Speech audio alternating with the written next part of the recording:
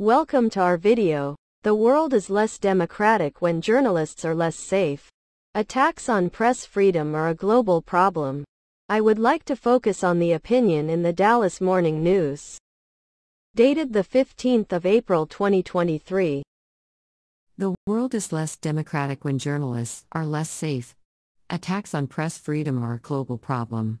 The recent arrest of Wall Street Journal reporter Evan Gershkovich by Russian authorities reflects President Vladimir Putin's particular hostility toward any semblance of press freedom. But it also underscores the increasingly difficult conditions experienced by journalists around the world. Attacks on the independent press have been fueling a 17-year global decline in political rights and civil liberties, according to Freedom House's annual Freedom in the World report. Since the beginning of this period, freedom of the media and freedom of personal expression have declined more rapidly than any of the other indicators covered by the analysis. In fact, there has been a shocking increase in the number of countries and territories that receive a score of 0 out of 4 for media freedom. In 2005 the total stood at 14, but by 2022 it had ballooned to 33. Cases like those of Gershkovich and Jamal Khashoggi, the US-based Saudi journalist who was murdered in 2018 by agents of the Saudi government, tend to draw the most attention. Yet journalists living and working in every region of the world are subject to a daunting array of threats that can make it nearly impossible for them to properly inform the public and hold the powerful to account. The Committee to Protect Journalists found that 67 journalists and media workers were killed in 2022, a nearly 50% increase from 2021. 9 journalists were killed last year in Haiti alone, according to the Inter-American Press Association, as security there has deteriorated since the assassination of President Jovenel Moïse in July 2021. The most recent murder occurred in December, when radio journalist Franklin Tamar was gunned down near his home in Port-au-Prince. 15 media workers have died covering Moscow's full-scale invasion of Ukraine. Al Jazeera journalist Shireen Abu Akleh, a U.S. citizen, was shot dead in January 2022 while reporting on an Israeli raid in the West Bank, with Israeli military officials later claiming that a soldier had misidentified her despite the fact that she was wearing items marked press and standing with other journalists. Just last month, 5 journalists in Ecuador were mailed USB sticks that contained a military-grade explosive substance. Physical threats against journalists are only the tip of the iceberg. Increasing state control of media outlets, digital harassment, spyware attacks and economic pressures are all undermining the ability of the news media to provide honest, transparent reporting, and eroding an indispensable bulwark of democracy. The lowest-scoring countries in Freedom House's report include some of the most repressive media environments in the world. Consider Belarus and Saudi Arabia, which both scored an abysmal 8 out of 100 and are rated not free in the latest edition of Freedom in the World. In Belarus, the government of President Alexander Lukashenko, a close Putin ally, has blocked access to more than 100 news sites and imprisoned at least 30 journalists since claiming victory in a fraudulent presidential election in 2020. In Saudi Arabia, Crown Prince Mohammed bin Salman has been credibly accused by U.S. intelligence agencies of approving the operation that resulted in the death and dismemberment of Khashoggi, a Washington Post journalist and U.S. resident, at the Saudi consulate in Istanbul. In other countries where brutal repression is now taken for granted, such as Russia, attacks on the media were among the first warning signs of a broader decline in freedom after years of comparative openness. One of Putin's first acts after becoming president in 2000 was to forcibly bring NTV, a major independent television network, under the control of Gazprom, the state-owned energy conglomerate. Since then, the Kremlin has introduced a barrage of laws on extremism, foreign agents and undesirable organizations that have led to the exile or closure of almost all independent media outlets in the country. Last year, honest domestic reporting on the war in Ukraine became untenable after the regime revised the criminal code to prohibit dissemination of false news about the Russian military and instructed media outlets to refrain from using words like war and invasion.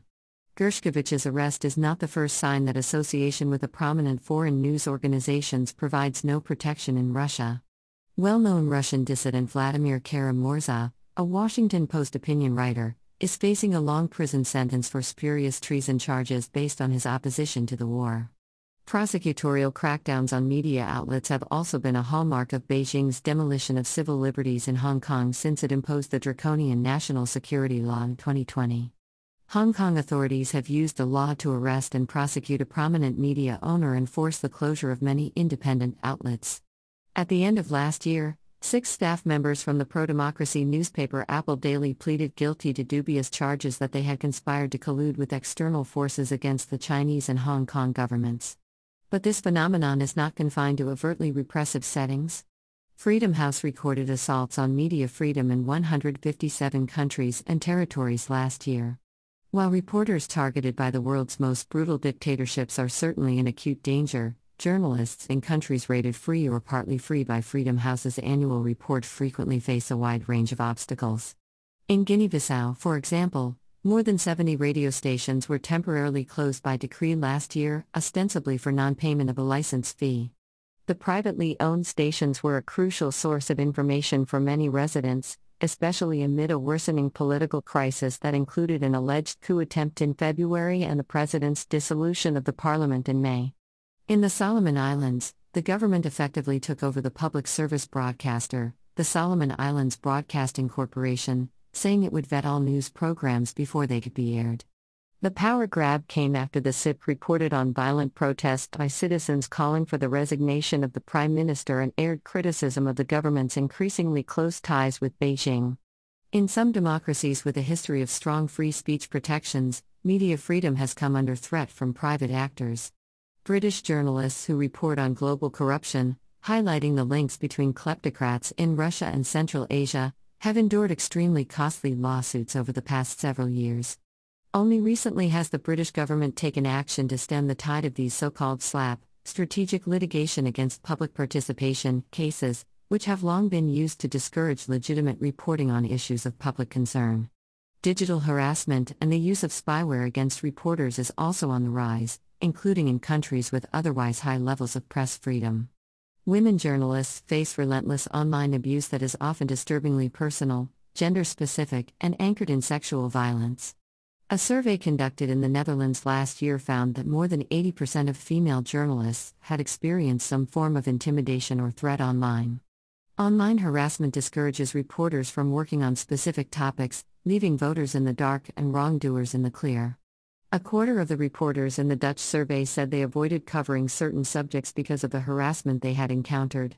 Spyware, which has grown in power and sophistication in recent years, can surreptitiously turn an individual's phone into a listening and tracking device. In 2021, more than 180 journalists were on a list of targets for Pegasus, a spyware product developed by an Israeli company that can install itself on a phone without the user having to click a link in a fraudulent email or text.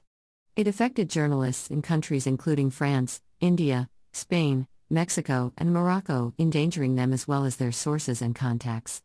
Such surveillance can facilitate physical attacks and have a chilling effect on investigative journalism in particular.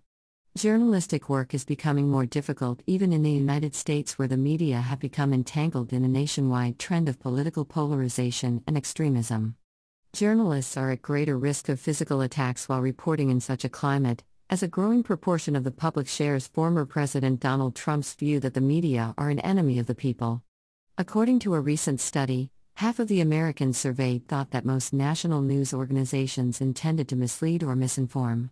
While a free, vibrant, and an independent media sector cannot guarantee on its own that democracy will thrive in a given country, no democratic system can survive long without one. Independent journalists hold leaders accountable, shed light on corruption and abuses of power, and ensure that voters can make well-informed decisions. This is precisely why reporters are so frequently the first victims of authoritarian regimes, and why attacks on the media should be heeded as a warning of much worse to come. Michael J. Abramowitz, a former Washington Post reporter and editor, is president of Freedom House. Yana Gorikovskaya is Freedom House's research director for strategy and design. They wrote this for the Dallas Morning News.